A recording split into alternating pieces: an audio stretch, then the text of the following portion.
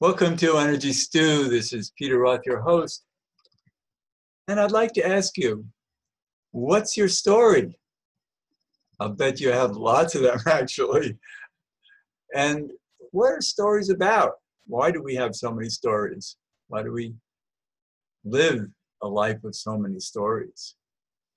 Let's look at this journey we're on, why we're on it, what it all means. Who are we anyway? To be here, what does it represent? How come we're not just stones or rocks or clouds?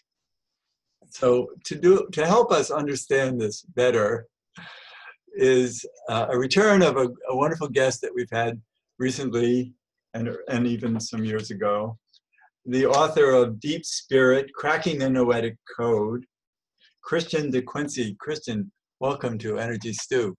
Hi, Peter. It's good to be back. Good to see you again. So I'd like to ask you about these stories, because in your book, I read, the world is not made of atoms. It's made of stories. So what does that mean? Great question to start with. By the way, I don't think that phrase originated with me. I remember hearing that somewhere many, many years ago, but I can't remember the source. But you liked it enough to put it in your book. Exactly. It stuck with me because it made a lot of sense. Now, I should point out that I'm not denying that atoms exist. Of course they do. Right. Although there are some scientists who even question that because they're not empirically observable. But the physical world is made of atoms, but the physical world isn't the physical world as understood by modern science. In other words, it's just made up of dead, insentient matter and energy. The physical world is made up of sentient energy, energy that tingles with awareness, with feeling and intention. And so an atom isn't just a tiny lump of matter or a bundle of energy. It's a bundle of sentient energy. Every atom and the molecules that the atoms form, indeed even the subatomic particles, have their own degree of feeling, of awareness. In other words, they have their own consciousness, their own sentience. Now, in modern cosmology, in modern science, we have the story of the universe from the Big Bang up until now. So, and many cosmologists would agree that scientific theories are forms of stories. And so the Big Bang and the evolution of the universe is itself a story. That's fine. But unfortunately, if we look at the story told by modern academic science and academic philosophy, their story of the universe, their story of the cosmos, has no place for the storyteller. In other words, there's no way to account for the fact that there are sentient beings that create meaning and express meaning through their consciousness. So when I say the world is made of stories, not atoms, what I'm pointing to is that the world is made of ingredients, of entities that are constantly looking for and expressing meaning. That's right. As you may recall, one of the main themes throughout Deep Spirit is intelligence seeks expression. Well, we could easily say meaning seeks expression, or stories seek expression. They're variations of the same idea. So the world is made up of entities that are constantly sharing information and meaning between each other. And that's what I mean by the world is made of stories. Well, I think if we look at the growth of the universe, we can't find any meaning to it until we come to sentient beings, right? Or maybe as we talked at the last show, and self-conscious beings, perhaps. Well, I'm not sure I would say that. I would say that self-reflective conscious beings can express and create highly complex, self-referential stories. Right. We understand meaning, whereas, let's say, any form of amoebic life or whatever, their meaning is to survive. It's intrinsic, yes. And so I would make a distinction between meaning and interpretation. Meaning is something that we feel. It's embodied. It's an embodied feeling. Interpretation is a cognitive process. And so it requires an advanced evolved being, to engage in interpretation. You need a brain and a neocortex to be able to engage in interpretation. But a single cell experiences and expresses meaning, even though it doesn't cognitively interpret the world that it finds itself in. Right. So there's all kinds of activity going on, but when you get to this other state of consciousness, it's about reflecting on the activity, or telling the story and seeing the story, identifying the story, rather than just being the story. That's one way to put it. Yeah. So I would say that every sentient being throughout the cosmos is constantly expressing its own story, expressing its meaning, expressing its intelligence. But it takes advanced, evolved beings to express the meaning and express the story intentionally with self-reflective awareness of what they're doing. Right. Amoebas don't do that, but humans and whales and dolphins and elephants and probably octopus and some other critters do as well. So how we do that is a big part of what your book Deep Spirit is about, is how we hold our consciousness in communicating and identifying it. Do we want to identify it through our left brain or our right brain, through our reason or our knowing? Yeah, and one of the subtext in that story, in the novel Deep Spirit, is that part of the problem is the either or thinking, that either it's intuition or it's logic and reason. In fact, it's both. Consciousness has both capacities, and our task is not to jettison one in favor of the other, because then we're only getting half of the picture.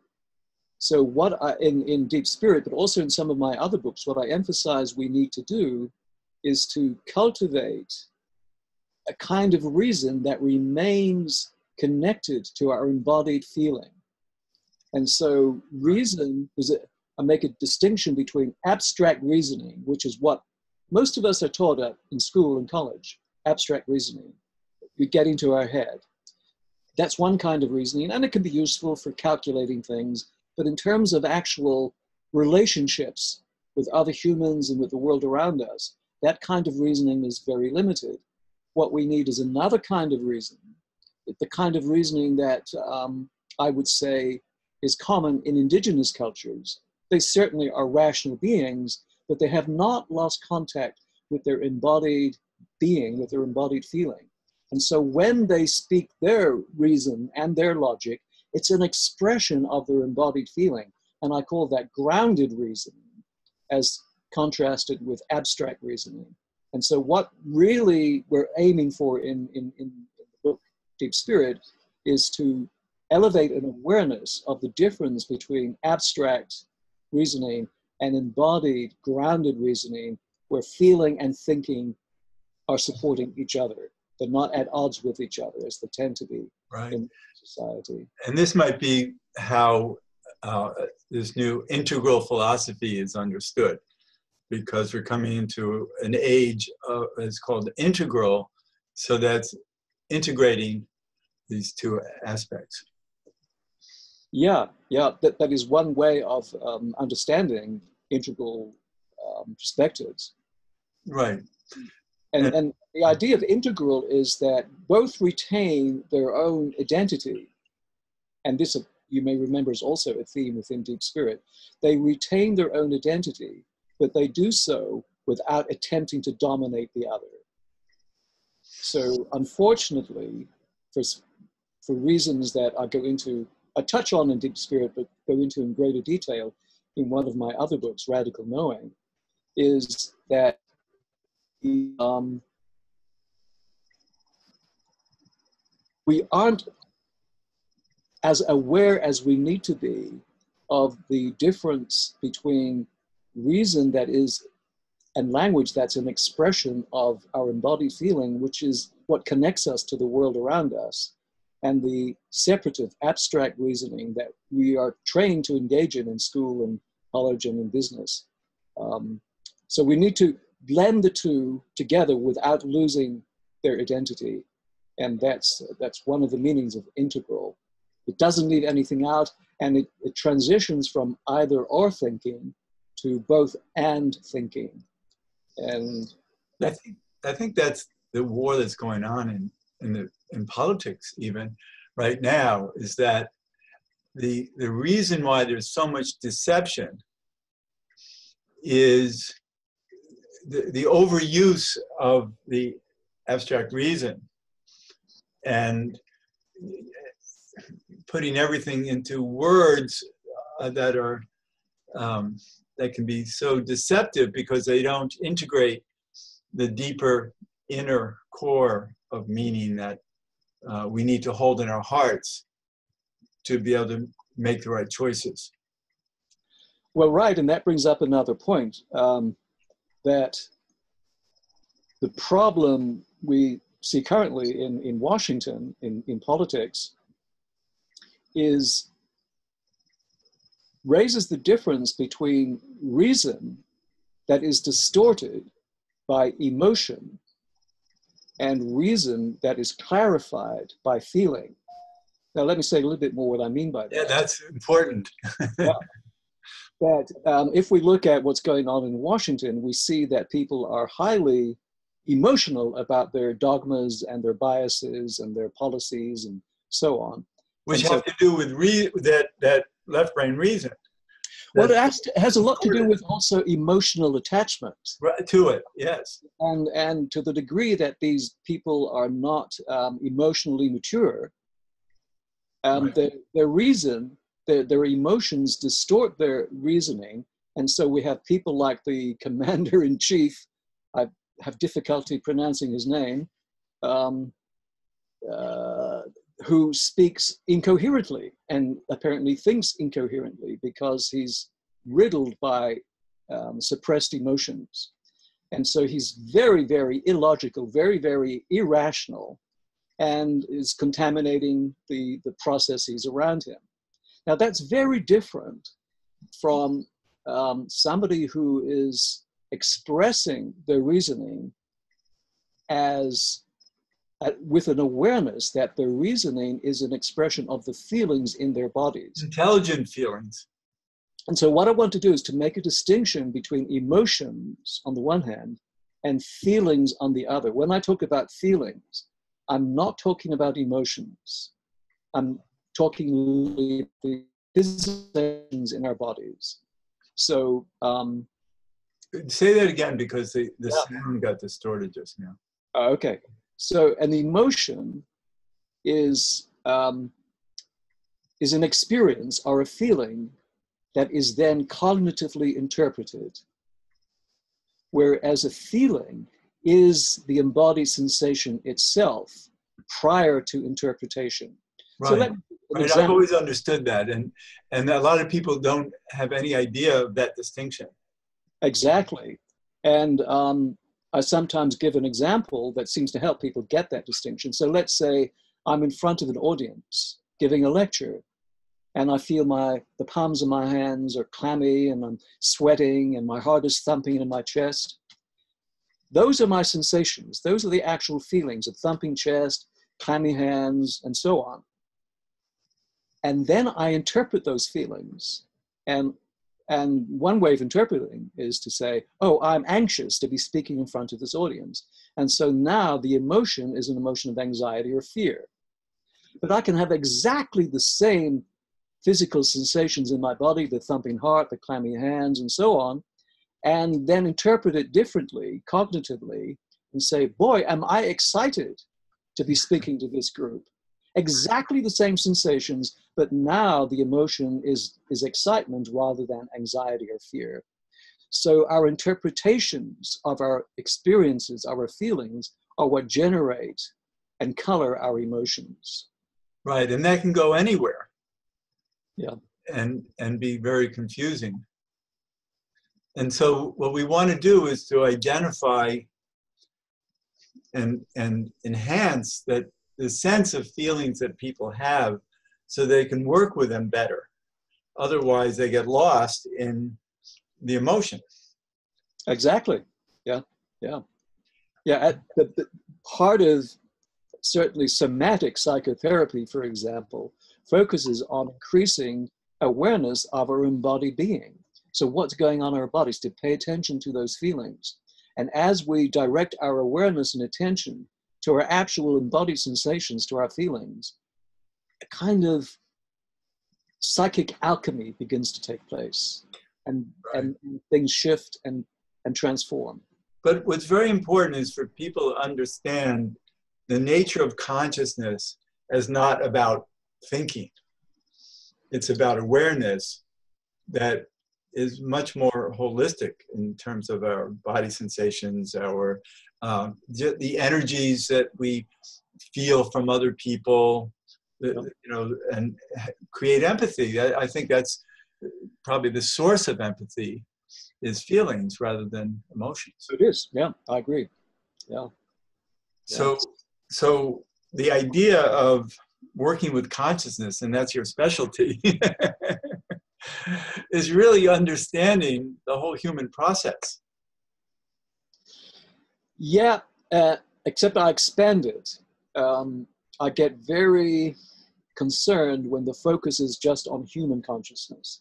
Human consciousness is just one manifestation of consciousness. All species, all sentient beings have consciousness and awareness. And so that's why you have dolphins in your Deep Spirit book. Yeah. So I really think we, as a society, as a civilization, need to rethink and minimize our tendency to focus exclusively on human concerns. I mean, it's understandable, but I think it is also blinding us from how we are related to and dependent on the rest of the world around us. Right. It's creating clarity about how conscious everything else is beyond the human experience. Exactly. Yeah. And how conscious birds are, and squirrels and horses. Yes. And so we look at most indigenous peoples and their traditions who have maintained that embodied awareness and relationship to the consciousness of the world around them, other animals and the plants, and even the stones and the lakes and the rivers and the rocks and the trees and so on. They haven't lost that connection, whereas it's been brainwashed out of us, educated out of us in the modern westernized world. Right, and your book really explains that a lot. But what's interesting is that you have a subtitle of Cracking the Noetic Code. And a lot of people don't understand what noetic means versus, for instance, genetic. Right. So I think it's important to understand that what you're relating to now, talking about all of life form, and relating to it through consciousness, has to do with noetic experience, right? Right. So whereas genetics are way of thoughts about the physiological body, our physical aspect, noetics inform us about the quality and dynamics of our consciousness. And so we could say that genetics educate us, our genes program us for growth. Our nemes, N-E-M-E-S, our noetic units, program us or direct us for transformation. So genes program us for physiological, biological growth. Noetic means program us for transformation. Soul growth. for soul growth is one way to put it. Exactly. Yeah. Yeah. But soul growth has to do with that identification of the souls of all of life form. Like animals all have souls. And what do we know about them? Well, certainly pet owners know a lot about the souls of their pets. Right. That's one introduction to it. Mm-hmm. But, what about all the wildlife around us and how complex it is? That raises another really interesting issue. That, yes, we have our own sense of identity, but unless we really pay deep attention to what's going on, we tend to assume that our identity is something separate and distinct from the identities of all the other people and all the other animals around us. What I'm proposing in my work, including in Deep Spirit, but also in my other more academic books, is that who we are, our identity, is formed by the entire universe around us. That, in other words, our own sense of consciousness is not ours. It's just as our embodied material is borrowed from the world around us, our consciousness is borrowed from the cosmos around us as an expression of cosmic consciousness. And I think this is one of the core teachings of most psycho-spiritual traditions, is that we need to let go of this sense of our own individual isolated identity and realize that who we are is not ours exclusively, that it's a contribution from our relationships with the rest of the world around us. Right, and that gets very deep into how we hold the consciousness through our thought process, because true, pure consciousness is just being awake. And the awakeness is universal, it's whole, it's we don't know that our awakeness is separate from the awakeness of anything else that exists. But we're seeing it through our own experience. Right. But how we interpret it then can be very self-limiting. Yeah. Yeah. Interpretations, almost by definition, are limiting because they involve distinctions and separations. So interpretations, if you like, are a form of analysis, and that leads to separation. But Whereas, I think what you're trying to teach is how to move beyond that, or at least recognize beyond that. Yes, exactly. Yeah. Yeah. To realize that who we are as individuals is generated by our relationships to all other sentient beings. That we are, to use a word that Thich Nhat Hanh, the Buddhist master, has used, we are interbeings rather than individual beings. But we don't know it because we're being conditioned to be limited. Yeah, we are conditioned to think of ourselves primarily as isolated individuals that then come into relationship with other individuals. What I'm proposing in my work is that has it upside down. It's actually the other way around, that relationships are fundamental and our individuality is something that arises like a wave in an ocean.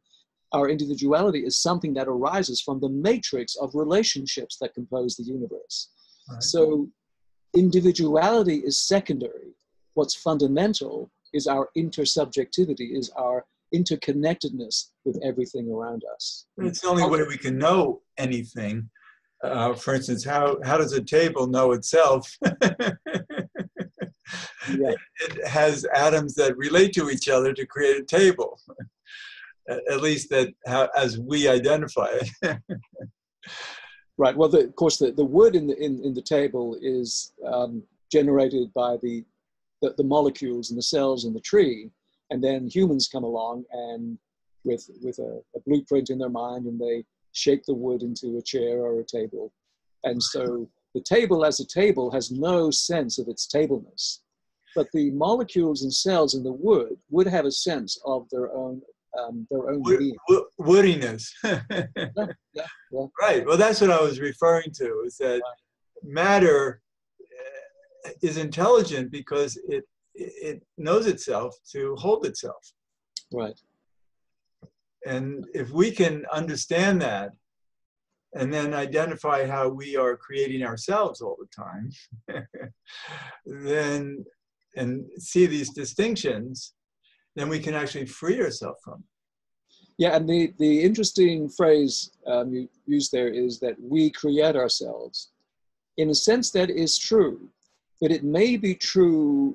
I don't know exactly how you meant it, but it may be true in a different way. It's not, the we is not us as individuals creating ourselves. The we is the collective. That helps create us by relationship. Exactly.